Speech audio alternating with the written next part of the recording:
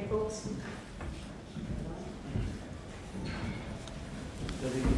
Didn't exactly go the way the bookies were saying, where going back to the favourites who were going to round home and take Monaghan apart. I suppose your thoughts on how it did go? It went as we expected, would you believe? I couldn't understand the narrative around this game. Not that I pay a huge amount of attention to it, but definitely some of it was getting through, and it wasn't making sense to me. We knew the type of game that Monaghan were going to bring today, and we knew it was going to be a really tough encounter, and it took all our grit, determination and experience to get over the line, and we had spoken about that all week, that this was going to go down to the wire, to the bitter end, and we need to be ready for that, and thankfully we were. You weren't surprised then that the hour mark was level and there for striking? Yeah, no, I think anyone doing proper analysis on Monaghan would see that they're probably... I've never seen an improvement in a team like it in my time being involved in management. And I know that some sort of poor performances earlier, but the adjustments they made all the way through...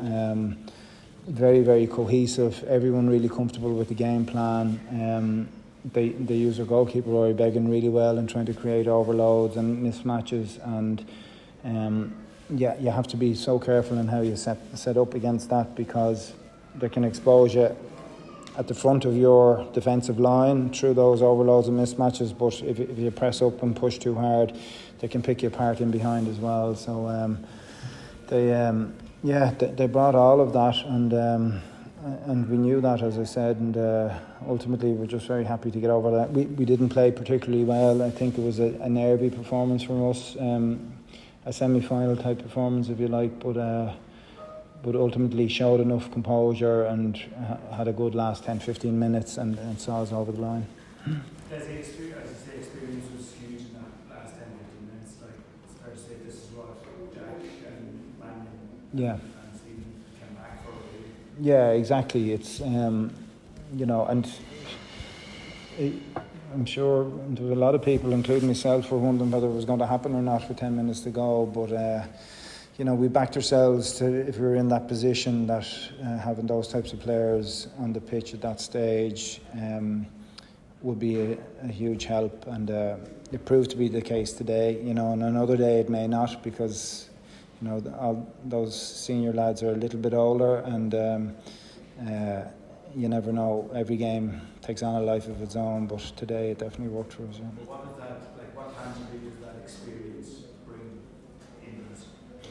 Yeah, well, you can't coach it. You can't give it to young fellas, and they're brilliant and they're full of energy and they want to be involved and they want to be part of it. But there's certain things that life experience teaches you, and how to close out big games like that is one of them.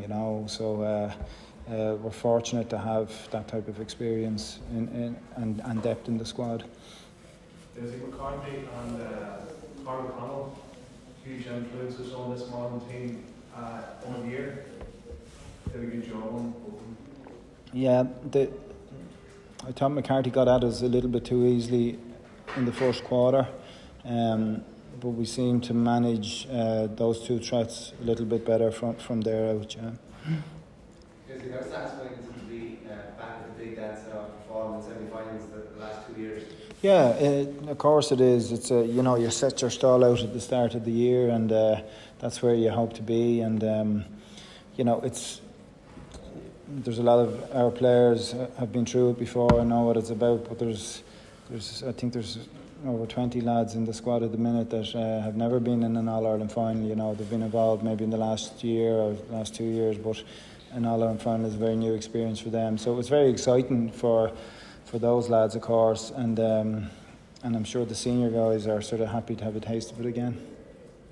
The challenge for you, Dessie, when you came back, whenever the lads came back sort of around Christmas time or so last year, facing into Division 2 in the league, uncertainty, and here we are now in an All-Ireland final so many months. Like, talk us through that journey, how it's taken you, and what have you learned over it, basically? Yeah, I think you just have to look at the season. It's a campaign, and you have to look at it. We look at it in different phases, and you set your targets or your objectives for the first phase, second phase, third phase. So thankfully we're on track, but it's the third phase is the most important, and we have a massive game coming up in 2 weeks, and we'll judge ourselves on that particular phase based on that result. We're hoping so. We picked up a couple of knocks here today as well, so the medical team will be busy, I'm sure. But you need everybody. You definitely need everybody. So fingers crossed that we'll have a clean bill of health. He's a calf injury, so it's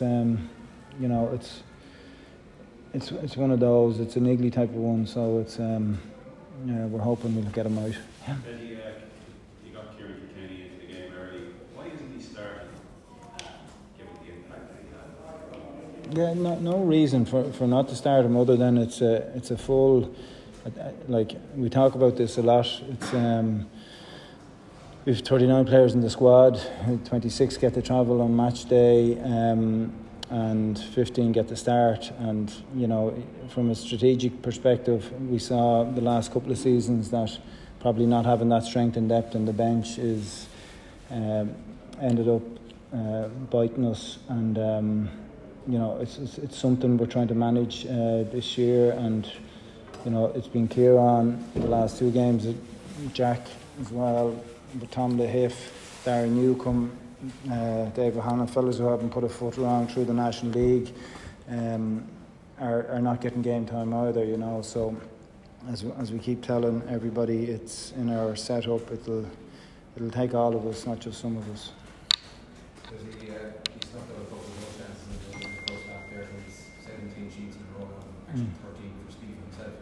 How important is that platform that gives you? Yeah, obviously if you're not conceding goals, it's huge, particularly in tight games where the scoring isn't that free flowing. A goal makes a big difference. It gave us a bit of daylight, albeit very much at the end there, but it's significant to be able to keep a clean sheet in tight games like that. Okay, folks, we finish up there. Okay, thanks a million.